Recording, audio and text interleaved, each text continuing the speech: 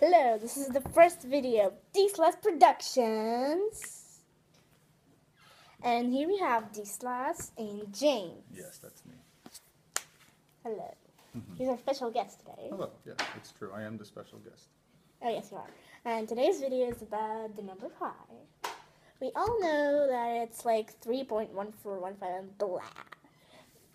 But we're going to explain it to you in the simplest form, which a lot of teachers at schools do a bad job doing. They do a bad job. So we all know the standard that it's infinite and non-repeating, but let's get a little more creative.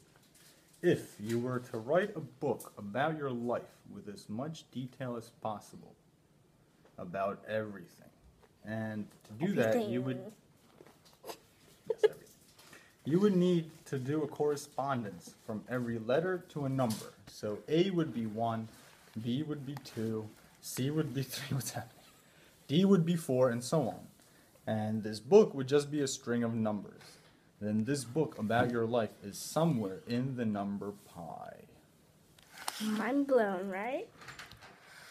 I don't know, mine is still here. Maybe somebody's is blown somewhere. Somebody somewhere is always blown. Yep, that's true. And you can, what's pi discovered for? What they made the number pi up for? It was discovered, I would say. Well, yeah. When they were trying to figure out the area of a circle. The circumference of a circle. Yes. It's like the perimeter. Like the circumference is the thing that actually. That's true. It is. It really is. That makes up the circle, isn't it? Yeah, it is. So, there's a little trick you can do, and you can measure the circumference of a coin with a thread. You just wrap around your thread, weirdo, around the coin.